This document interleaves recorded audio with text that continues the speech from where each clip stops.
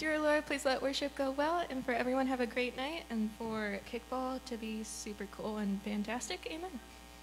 Amen.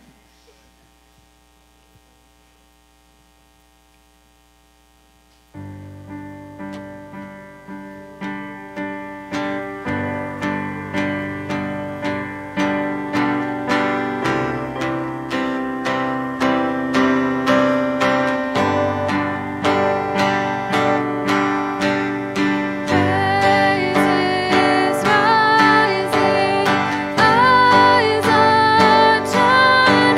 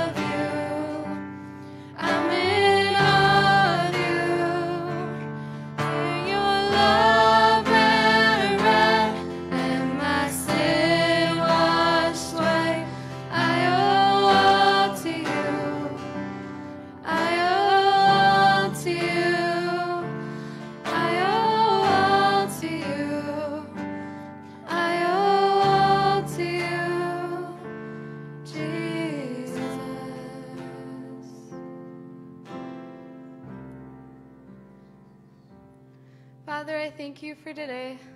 I thank you that we all got here safely. I thank you that we got to worship you. And I just pray that however our weeks are going, that you'll just protect us and you'll keep us safe and you'll let us know that you're there. In Jesus' name I pray, amen. Amen. Well done. Could you just give them a hand clap of praise for their heart to worship and serve in the church? I'm so thankful seeing, I don't want to say kids, the young adults on stage, to see how much they've grown in, I don't even know, 6 months, a year. Does anybody else notice that? Amen. I mean, even just the confidence in prayer and confidence to play the instruments, like, that's amazing. I'm blessed that I get to go to a church where we have enthusiastic young people and mentors that will teach them and help them grow. I mean, what's more important than helping young people grow in the Lord, right? So that's a big part of what we're going to continue to talk about. So tonight is going to be session 2 of our verse-by-verse study of the book of Titus. I'll give a brief recap of Titus 1, but I just wanted to take a minute and welcome each person who has joined us in person. It's good to see you.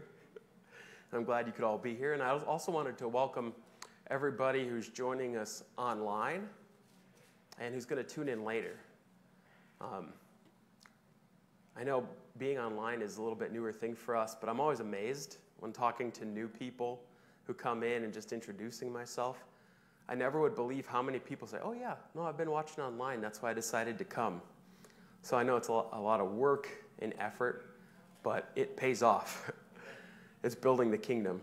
So thank you for everybody in the Crow's Nest who does what they do. And I'm excited. Let's start tonight with a word of prayer. God, we just praise you. God, you are a mighty God. God, you are a faithful God. God, tonight we just honor you as creator of the universe.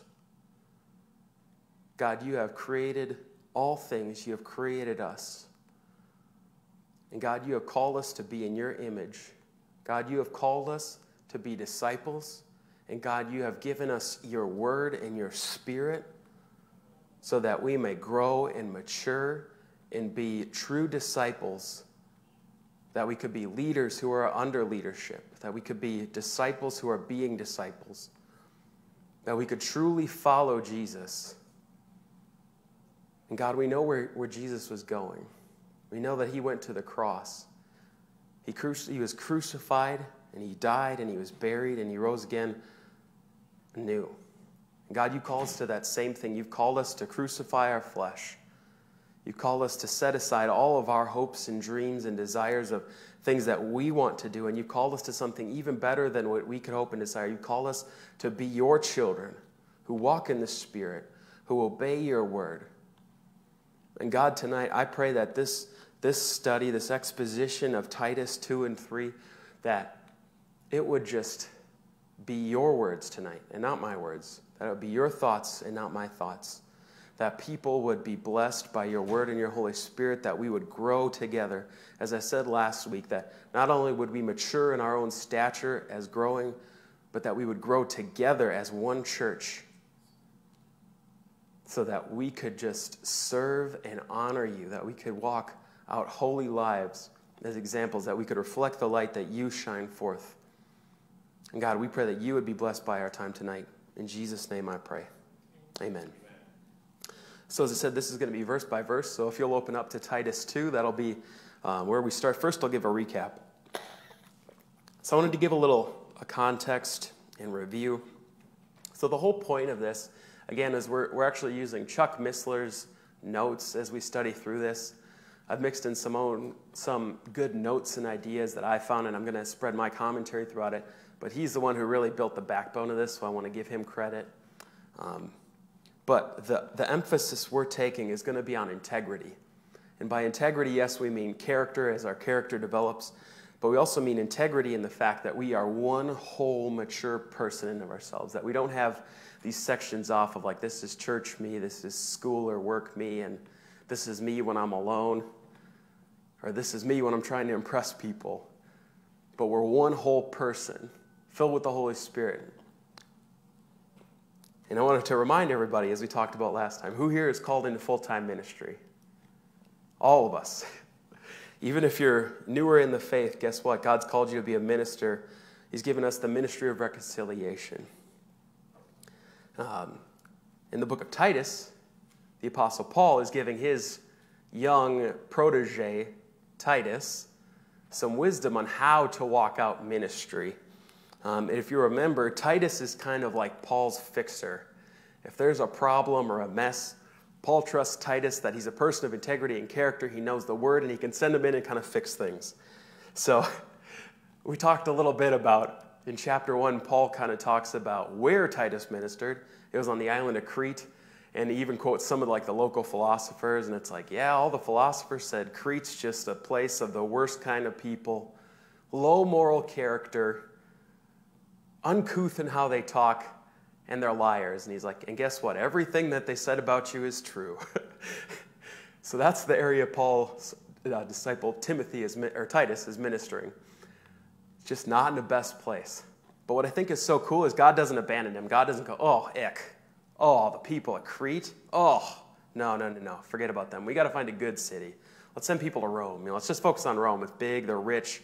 That's not how God interacts with us. If he sees people who are a mess and who don't have a good reputation, he says, guess what? With a little bit of leadership, with a little bit of the word, with some modeling and some mentorship, God can turn a mess into a message. Right? And I think that gives us hope. That gives us hope for our society and our city. You might think, well, I'm just from nowhere.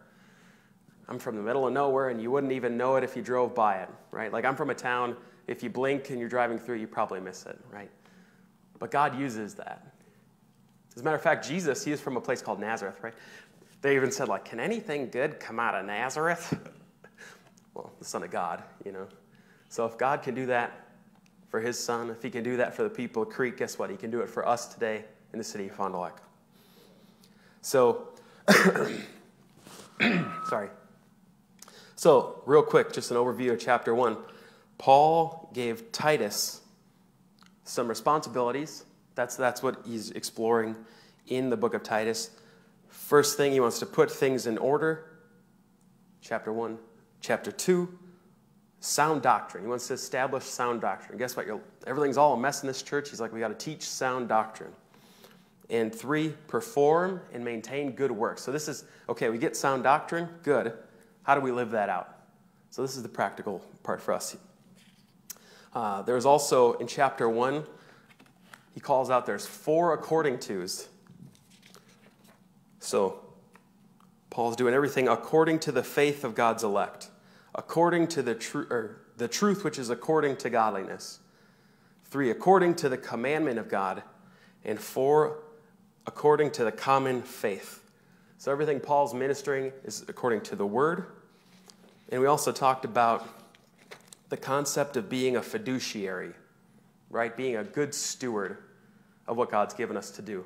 So that's the concept for ministry, but it's taken from finances. I asked last week, anybody ever deal with like a fiduciary or a financial investment advisor, anything like that? When they say they're a fiduciary, that means like, hey, I'm not just trying to sell you something like a financial product, but I'm looking out for your best interest. So I'm going to make recommendations that help you grow, your money grow, or whatever it is, that your security grow, if it's like life insurance or something, and not just looking out for my own interests. So that's what us as ministers are called to do. So if you'll open to chapter 2, here we go. Everybody buckle up and ready to read the Word of God? Amen. All right. So, chapter 2, as we talk about, second thing, Paul's talking about sound doctrine. So doctrine is the difference between life and death eternally. It says you can choose what you want to believe, but you cannot change the consequences of what that belief brings you. So chapter 2 is all about sound doctrine.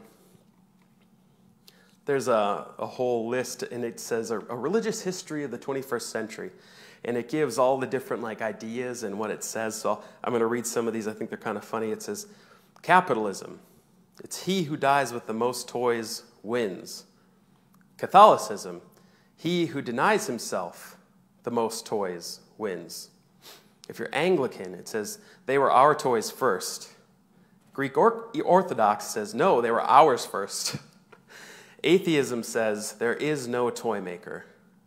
Agnosticism says it's not possible to know whether toys make a bit of difference. Polytheism says there are many toy makers. Evolutionism, it says the toys made themselves. Hare Krishna, it says he who plays with the most toys wins.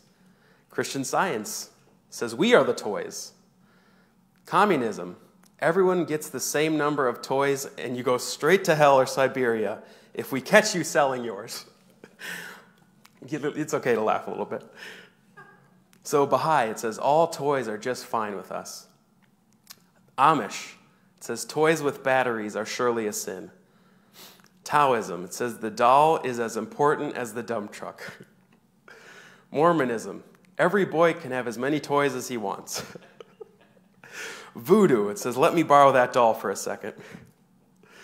Hedonism, it says forget the rule books, let's just play. Hinduism, he who plays with bags of plastic farm animals loses. Seventh-day Adventism, he who plays with his toys on Saturday loses. Church of Christ, it says he whose toys make music loses. Calvinism, once played, always played. Baptist, only underwater toys count. Jehovah's Witness, he who sells the most toys door to door wins. Pentecostalism, he whose toys can talk wins. Existentialism. Toys are a figment of your imagination. Confucianism. Once a toy is dipped in the water, it is no longer dry. It says seeker-friendly. He whose toys are the most entertaining wins. The Emergent Church says he whose toys most simulate the Dark Ages wins. Of course, we're trying to be, fun and amusing, but there's just so many different ways of looking at things now. Paul's like, there's so many views, but that's why it's so important to have sound doctrine. Right? There's so many different ways and opinions, especially today in our modern pluralistic society, that everybody's thoughts are right? There's even a funny adage that it says, there's a sign out front of the modern church, and the church sign says, no old-fashioned constraints. This is the home of the 7% tithe, only 7 commandments, your choice, 15-minute sermons. It's all you ever wanted and less. So I thought that was kind of funny, right? We're always trying to appeal to people. Paul's taking the exact opposite in this situation. He's like, we're not just trying to appeal to people. We're not just going to let anything fly. We're going to teach the truth of God. So, Titus 2, verse 1, it says, but speak thou the things which become sound doctrine. So Paul's saying, speak sound doctrine. So what's important is in the context of this, in the Greek and Roman Empire, there was something called household management codes. So this was basically rules of thumb for how things were administered. And that's important because lots of churches back then actually met inside of houses.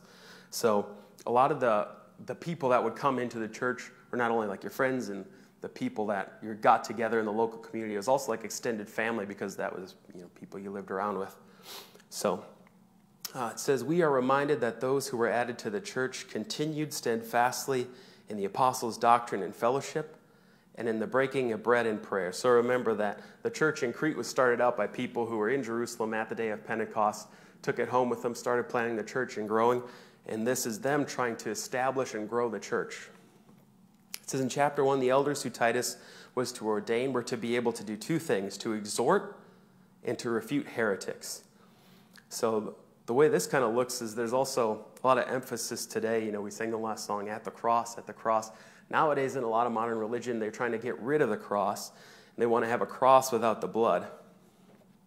Today, most of self-centered humanity recoils at the concept of Christ dying for our sins.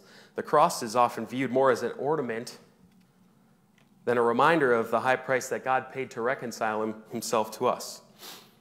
Yet the doctrine of the cross is crucial. In fact, the very word crucial derives from the Latin word crux, meaning cross. So that just signifies how important it is. So most often the downfall of churches and in Christian communities is when we compromise. Most dangerous are the little compromises we're making, just little changes to appeal to people, right? So sometimes that looks like salvation without the Lord. Like, being saved is good, but, we want to talk about all the process and, like a cross and a bloody cross and all the stuff that Jesus went through and judgment. We don't want to talk about that. Let's talk about being saved as if it's a good thing that's going to happen to us, right? Or church members without conversion. We just want to get people in. We don't have to worry about if they're actually saved or if they know what they're talking about or if they're being discipled, right? That's one of those compromises. Like, well, if we just get them in, if we can just grow in numbers, that's a good thing. It's like that's a start, but we need everyone being disciples. Amen? So worship without the Spirit, people without purity, preachers without power, ministry without urgency, or society without a conscience. So all these things are things that weaken the standing of the church, right? Some of the things that we think, okay, if we make these changes, we'll appeal to society. Being and trying to appeal to what society wants as a Christian only weakens our position because we don't stand out. We're not different, right?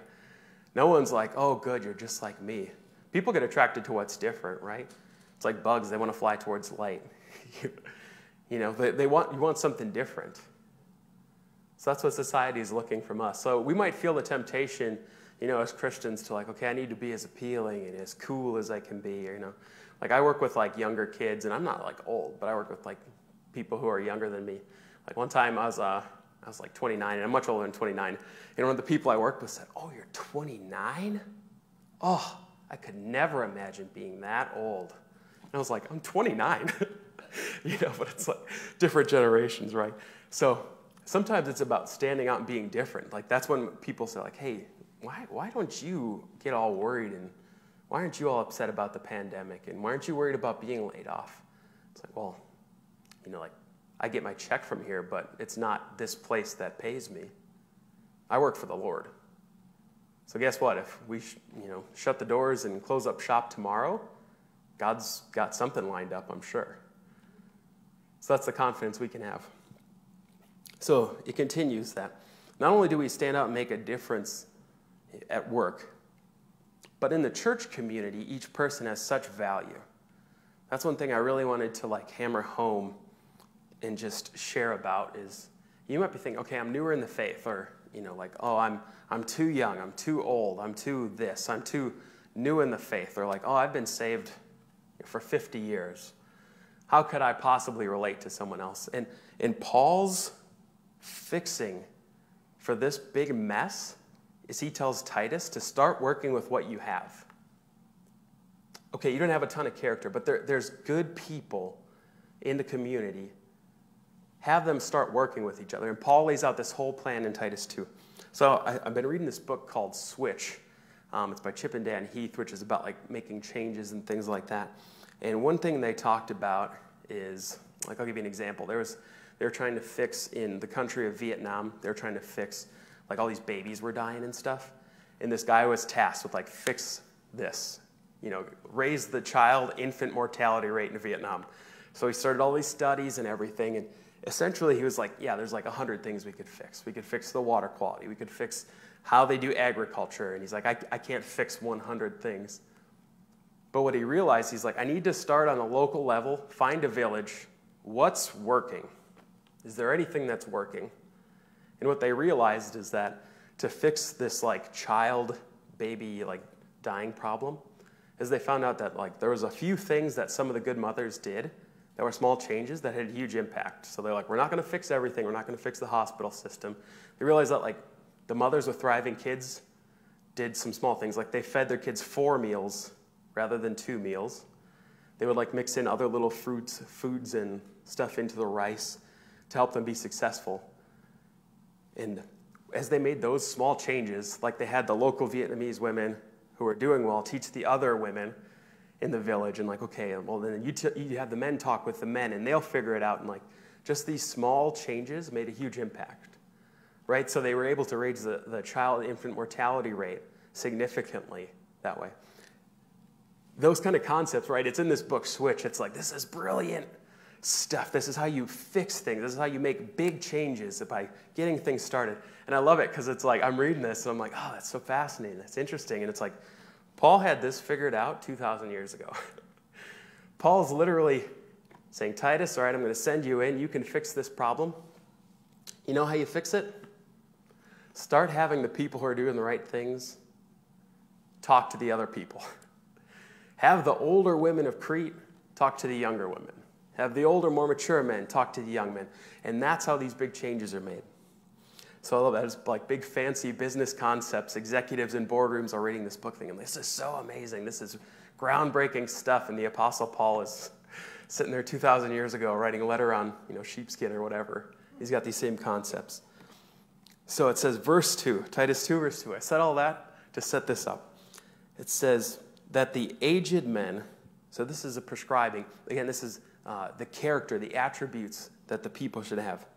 It says, be sober, be grave, and we'll go through what these words mean. Temperate, sound in faith, in charity, in patience.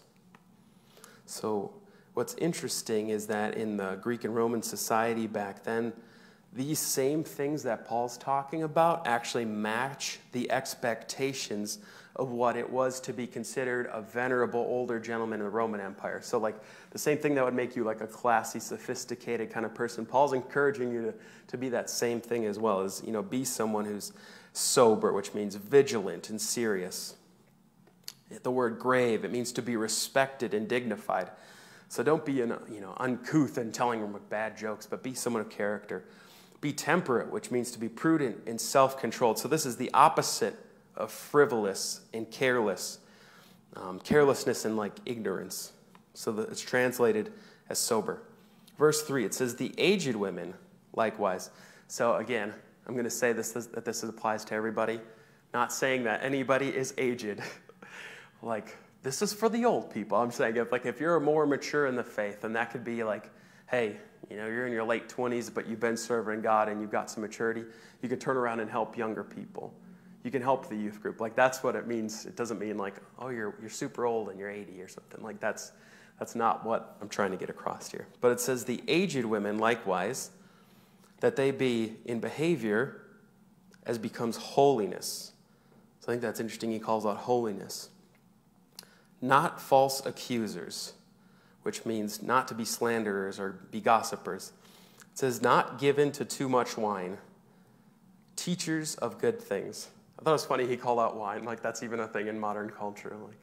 Like the show Last Man Standing, the mother always has to have a glass of wine. Even then it was like, yeah, don't be like that. It always amazes me how much the Bible relates to our life. So again, he says, okay, the older men and women, this is how you live your example. These are characteristics that you should have, and then you can turn around and teach the younger people. Verse 4, that they may teach the young women to be sober. So, I'll put a pin in that. So that they may teach the young women to be sober, to love their husbands, and to love their children. Because it was customary for women in those days to train and educate the other women, like the women who had kids and kind of were like that step along could turn around and help all the young mothers who were just starting out. And, the people who are already on the grandkids could help each other out. I love to see that happen in the church. Like, I get to be a part of that. Like, I have people who are younger and older, and, I have people who give me wisdom and discernment and support and encouragement and bless me. And then it's funny. It's like, all of a sudden, there's other people who have kids, and I'm like, it's going to be okay. You will eventually sleep. That first month, no one sleeps, but it goes by like this because you're not sleeping, and that's okay. It's great that I get to also share the wisdom, and you eventually will sleep. Not much, but just a little bit. So I love that because that's how Paul is saying this is how we build community. This is how we build and grow the church. It's not just about hey, Paul's not here saying, have a good Sunday service, all right? You need to talk about cultural stuff like movies and plays that appeal to people. We need flashy lights and smoke machines. This will build the church. Paul's not saying that. That's the first thing we would think, right? We need some church growth experts in here, and we need to know, we need to get rid of this and paint the walls and, everything that we would think, okay, how can we do this? Paul's like, you know how you build the church? By actually building relationships with each other. I know last weekend we had like bag toss, and that was actually a blessing to me. I didn't play bag toss at all, but I just got to sit and talk with people. Like, I got to talk to some people more in depth, and I'm like, oh, wow, I didn't know we had that much in common. Like, I didn't know you were that deep of a person that we got to connect like that. So it was just wonderful. And I love that that's the focus here of our pastor, too. Like, we're not going to be flashy and have all that kind of stuff. We're going to have a church that's decent in order. But guess what? We're going to grow the church by growing with each other. So verse 5. Oh, let me go back. So he says, hey, I want you to be sober, old men, okay, and older women. I don't want you to be, too much into drinking wine. Why? Because verse 4, so that you can teach the young women to be sober. So I talked last week about alcohol. I'm not talking about alcohol this week, but it's a common expression that the sins that our generation tolerates become the addiction of the next generation. So that's something that's always on my mind, because I have, twin girls. They're a little over a year. And we don't teach them anything. Like, we can't just language teach them too much. Like, we always try to, bottle, so they learn words. But everything I do, my girls watch. And it's hilarious to see, because all of a sudden they have all these cute, head shakes. And, if we turn on worship music, they're sitting there. And, and it's like, I never taught them, hey, when music's on, right, raise your hands. But it's things that, they just watch us. And every single thing we do that's a little thing, they pick up, and that's a big thing to them. And what I realized, we never grow out of that. I'm looking to elders in our church. I look to the mature believers. I look to pastor. And there's so many things that I've picked up and grown into, not because anyone said, hey, Luke, you know what? You really need to do this. Or Luke, when you preach, this needs to happen. But I've learned by watching and the things I take in and go, okay, that's actually effective. People actually understand when this happens. And I shouldn't talk so fast all the time, even though I'm really excited. I've learned more from just taking in. I know we always said it in teaching that more is caught than taught. We catch more for just being around the right people. And that's exactly what Titus is to do here, to teach the people. Verse 5, it says to be discreet, which means sober-minded. Again, this is the same word as temperate. To be chaste. To be keepers at home. To be good. To be obedient to their own husbands. That the word of God be not blasphemed. So I think it's interesting is that he's talking about traditional family roles, like a mother and a father raising their children, how we interact with each other. And this isn't like old school, women belong in the kitchen. That's not the kind of philosophy he's talking about. He's talking about a strong, cohesive family unit. And what's interesting is there anything more under attack nowadays than literally just the strong family unit? Mother and father taking care of their children, being together, loving each other, honoring, respecting each other, following God in unity together. Is there anything more under attack?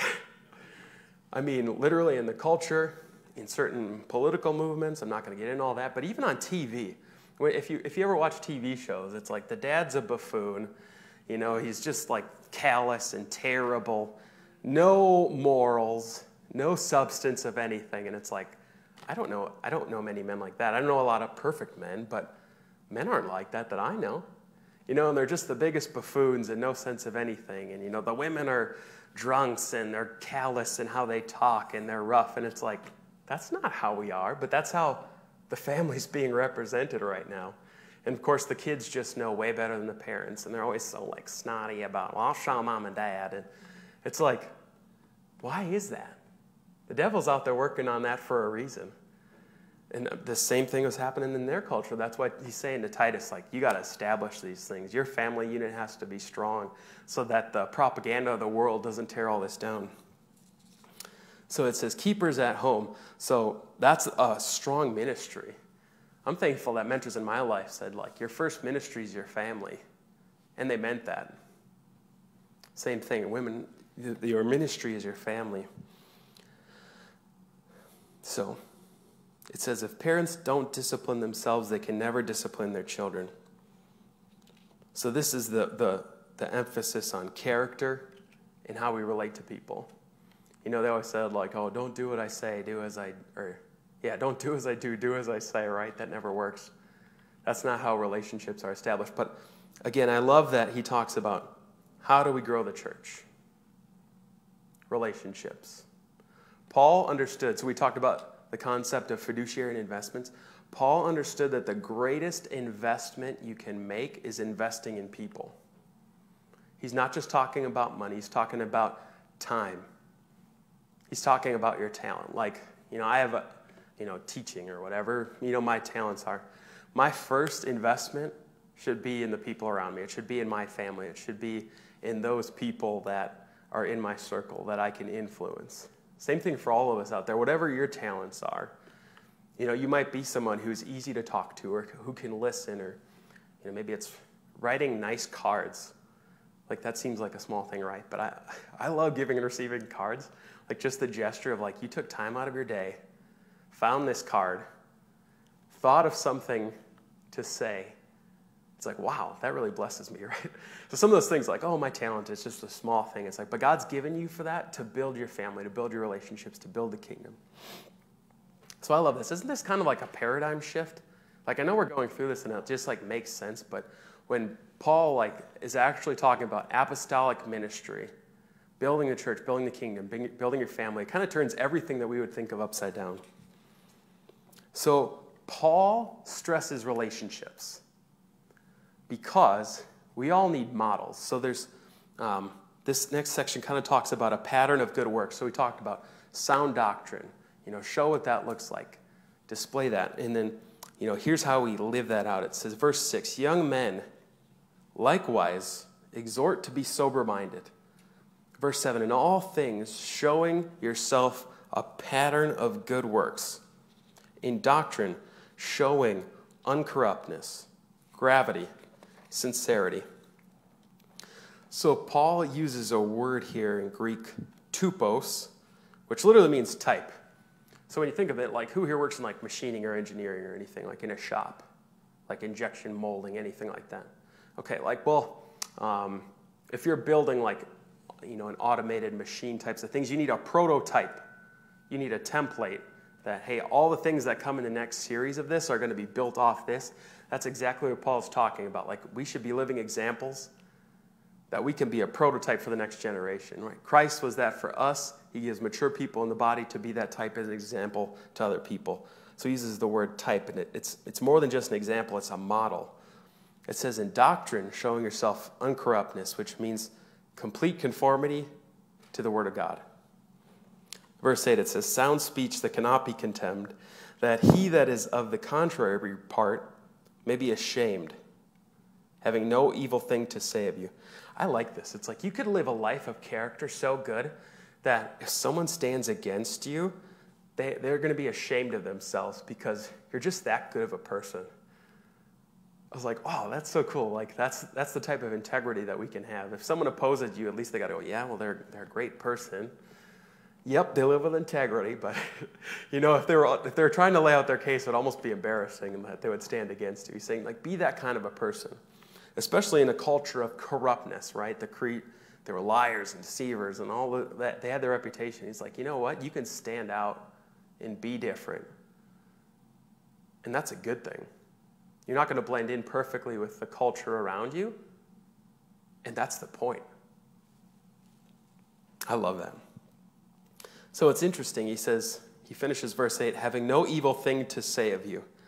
So I thought that'd be interesting to talk about the difference. Who knows the difference between character and reputation? Do you know the difference between character and reputation? Character is what you actually are in reality. A reputation is what other people say about you and your character. So as a person of integrity, right? Integrity is our focus here, being a disciple. We are to be a person of integrity to the point that even our reputation, what other people say about us, is accurate and reflecting how strong character we have. So I saw some interesting points here. I think we can probably get through this. Verse 9, it says, exhort servants to be obedient unto their own masters, and to please them well in all things, not answering again. So that's some interesting, some comments on this. It says servants. What's interesting is that 90% of the names on the walls of the catacombs are those of slaves or ex-slaves. It says, to be obedient to masters, to please them well in all things. So this is about going the extra mile, doing things from the heart. And this is what Paul talks about in Ephesians 6, verses 5 to 7. So Ephesians 6, verses 5 to 7, it says, servants, be obedient to them that you are your masters, according to the flesh, with fear and trembling, in singleness of heart, as unto Christ, not with eye service, as men pleasers, but as the servants of Christ, doing the will of God from the heart, with good will doing service as to the Lord, and not to men. So, it says obedience to the masters according to the flesh. This is physical and not mental. This is spiritual or of the conscious. So what does Paul mean here, right? He's talking about how we live our lives out at work, how we interact with our boss. So what's interesting is I was talking to one of the people I work with, and I was telling them, and they were talking about, not in a bad way, but about if someone could get fired. I'm like, oh, well, these people are safe. I don't know if I'm of that status. And I was like, are you kidding me? We could all get fired. I could get fired. And I even told them, I was like, the owner of our company, and I said his name, he can get fired. He owns the company. It's every day a customer could fire him. It's guess what? I'm not doing business here. I'm firing you as the person I'm doing business with, right? So we're all, even if we're owners of our own businesses, we all have bosses that we have to submit to in certain ways.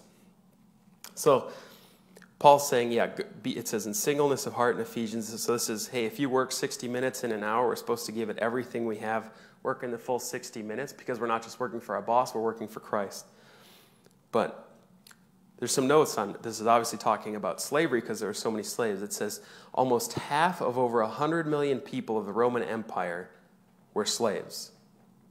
It says the New Testament doesn't condemn slavery as such because every true believer is a bondslave, as we talked about before, doulos, of Christ. The New Testament has more to say to slaves than it does to kings. Isn't that interesting?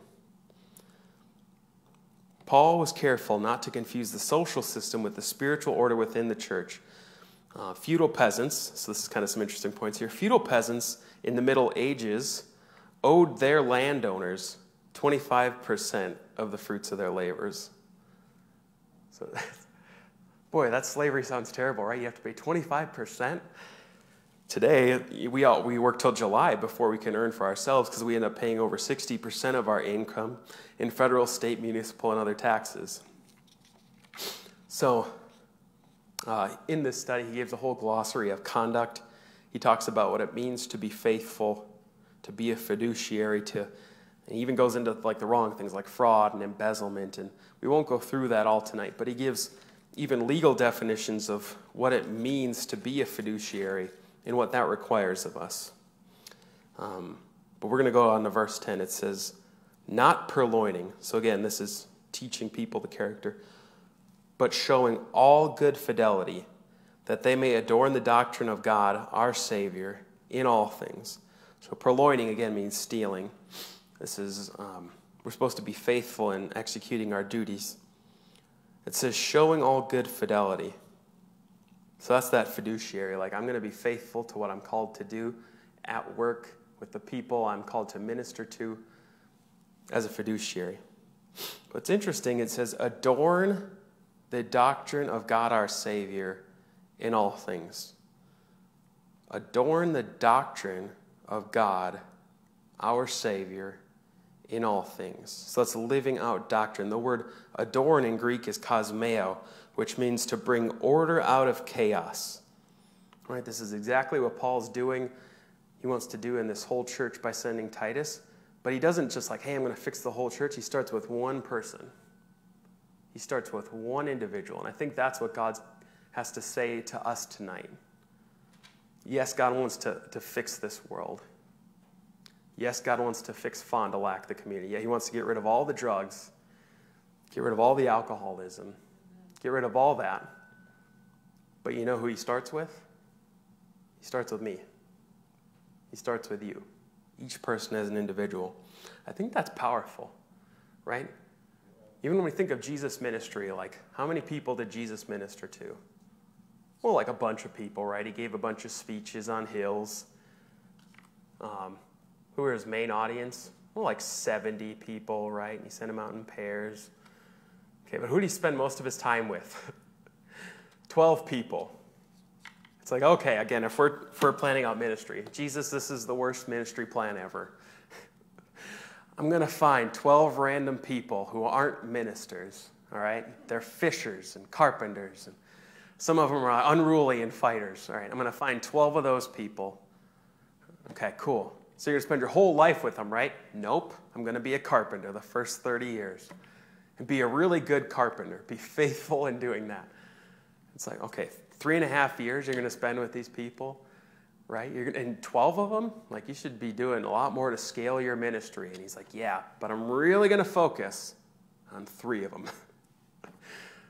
Peter, James, and John, right? I'm going to find the best of it's the best of those 12 people, right? Nope, Peter. The guy who can put his foot in his mouth faster than anybody. You know, and James was a brawler. Like, he's this tough guy, always wants to fight. And John was real soft and emotional. Like, he was always looking out for Jesus. Like, he was leaning on, like, Jesus, like, you know, one of you is going to betray me. John's leaning against him. It's like, whoa. That's how Jesus does ministry. But he understood it's about depth, not just width. You know, like so many of the old school revivals on TV, they preached, you know, how many 50,000 people. And Billy Graham did all this amazing work and preached to all these people. And that's great, right? Everyone needed to hear the gospel. But you know what people really need? To get into a good church, to get under someone's biblical authority, to fall under leadership and get discipled and grow. Right? That's how good ministry takes place. So you might think, like, oh, I'm just coming to church on a Wednesday night and listening to this guy talk verse by verse, and he's taking forever, right? It's like, but what you're doing right now is good growth. Like when you plant a tree or, you know, like a vine or something, you want good growth. There's nothing, you know, if like you plant a tree as it grows, if there's all these mangly branches and it doesn't grow right, it's like, oh man, you got to get out your ladder and trim off all these wrong branches because it's not growing right. And if you let it be all unruly, like eventually the tree dies because it's not growing right. It doesn't grow in a sustainable way. It's not getting proper nutrients. It's not getting the light the right way. But when you grow in the right way, it's just a beautiful sight to see some of those trees. How many people love seeing the trees in the summer, right? I love knowing that the fall's coming and to see all the colors start changing, right? That's all that beautiful, consistent, faithful growth. And that's what God wants for us. That's what he wants for you. That's like the right thing. There's nothing that feels more wrong than just being consistent and growing where you're planted and being obedient, right? In the moment, it's so boring. Like, I should be doing more, right? We should be having more amazing things like this, you know, amazing heavenly experiences and all this stuff, right? It's like, that's what you feel like you should be doing, but God's saying that comes when you grow the right way and you're faithful and consistent and you're obedient to be where God's called you to be. Isn't that exciting? I think so. So, we're wrapping up. I only have a couple minutes left here.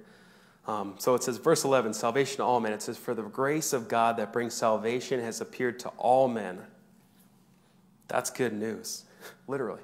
It says there's grace in three tenses. It has appeared, past tense. It's teaching us, which is the present tense. That's in verse 12. And it's looking for that blessed hope, which is in verse 13. So verse 12, like we said, teaching us. That's present tense. That denying ungodliness and worldly lusts, we should live soberly, righteously, and godly in this present world. God is not trying to reform this world. He's redeeming those who accept Christ. And redeem means to set free by paying a price. And we're all slaves and cannot set ourselves free. But he gave himself as a ransom for us. Verse 13. Looking for that blessed hope and the glorious appearing of the great God and our Savior Jesus Christ. So this puts it in the context of what we can expect and see coming.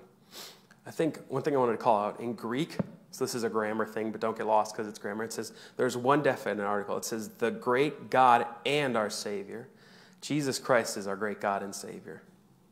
Who, verse 14, who gave himself for us, that he might redeem us from all iniquity and purify unto himself a peculiar people, zealous for good works. I think that's so powerful. He redeems us from all iniquity. That's one thing I would love to talk more about, but I don't want to talk too late tonight. God saved us from sin. Not that we can go on sinning, right? There's so many things like, well, I can, there's grace, so I'm allowed to do this. I don't want to hammer that. But again, God saved us so we don't have to. We're free from all that. I mean, that's something I'm just trying to live out right now, right? I'm saved from desserts and soda. I know there's grace, but as I try to be more and more healthy, God didn't save me and give me grace for all right, it's fine to drink all that soda and stuff. I'm trying to be I'm free from that. I don't need that. That's got nothing for me. That's just my own testimony right now. So he calls out zealous for good works. This is a Jewish praiseworthy virtue for the Jews at that time. They had zeal for the law of God. Verse 15, these things speak and exhort and rebuke with all authority. So when we live these holy lives and talk about holy living and virtuous integrity, we should have authority in that. It says, let no man despise you. Like I said, you're going to stand out and be different. Don't let anybody shame you for that. I know there have been times at certain functions, I don't drink at all. We're a Church of God, so that's a big core virtue for us. And I've been to places where people drink, and it's so funny. It's that's okay that you don't drink. And I'm I know. No, really, that's totally fine. We're okay with that. And it's I know. I don't have a problem with it. I'm not saying you can't. You can do whatever you want. You're an adult. But, I don't do that. It's just so funny to see, that's almost like a weird thing that I don't drink. I'm imbalanced, and it's going to be okay. It's nope, I'm totally fine. So, but that's the attitude and position we can have, that no man can despise us. So, this has to do with ambassadorship and the examples that we live. So my closing thought is, what are the things that God is calling you to live out? Right? So this is great learning stuff. Yes, integrity, character, being examples, living out sound doctrine. But I want you to think, literally every person, I mean this, please think this. This isn't just a good closing thought. It's something that sounds good. And for you at home too, literally think, who is a person that influences and mentors me? Right? That lives out the gospel, that has integrity and character, that can shape and influence you. They often say, you are the average of the 5 people you spend the most time with. When I actually pondered that and looked at people I spent the most time with and realized that I'm the average of the 5 people I spend the most time with, I realized I need to hang out with some different people sometimes. Right? I need to live around people who have integrity and are godly, character-driven people. And if you don't have that relationship, pray about someone who can step into that role, who can mentor. And it's at any age, right? It's not about age. It's about maturity and wisdom and being connected to the body of Christ and the Holy Spirit. And so other people who can speak into your life and correct you and hold you accountable and also encourage you and speak life into you too. And then the second thing, I want you to think, who can you mentor? Even if you're really young, even if you're hey, I'm just a teenager myself, there might be someone in your friend group who needs the encouragement, who needs someone of character to say yeah, no, I don't think you should do that. When they have problems, right? Problems at work or school, and they're hey, someone's really pressuring me to do this. And if you can say yeah, if you don't feel comfortable, don't. What freedom would that be? How many people as teens did things it's oh, I wish I had someone to talk to, who I could say oh, I wish I didn't do that. Or I could say hey, I don't feel right doing this. Does that make sense, right? And they'd be yeah, don't do that. Right? We all wish we had that. Well, it's nice as you realize you can be that in someone's life right now.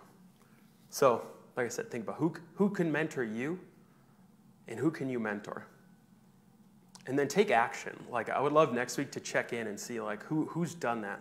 who's found and made a connection. And again, doesn't have to be like great grand gestures like, I need John Maxwell to mentor me. It's just someone you know. And even if you could just reach out and speak life into someone else in your life, take action on that this week. All right, so I'm going to close this in prayer. God, we thank you tonight for your word. God, we thank you that us being here as the church, God, that as we connect through relationships, as we connect through your word tonight, God, we thank you. God, it's not always flashy. It's not always impressive. Maybe it's not as headline grabbing as we had hoped, but God, we thank you that this is what it's like to be a disciple. God, we thank you that we get to sit under the teaching of your word, that we get to hear the example of Paul teaching to Titus. And God, I pray most of all that we would just grow as disciples. And not just so we can say, oh, wow, look at me, but so that we can actually be light and salt in this dark world. God, I pray that we would grow as disciples so that we can build the kingdom. I mean, truthfully build the kingdom, that people who are disconnected and outside of your will, who are not going to heaven, that we could just be light in their life and connect with them so that they would just be drawn closer to you. God, I pray that you would bring godly people into our life, that we could know each other more deeply in this setting and as a church as a whole, that we could be mentored and discipled, that we could grow together with our mentor. And God, most of all, I pray you'd put it on people's heart that every person in this room right now, every person in this building, every person watching and will watch later, that they could just have someone that you would put on their heart that say, hey, you can minister to them this week. You can give a little bit of leadership and mentorship, that in this instance, you can speak life.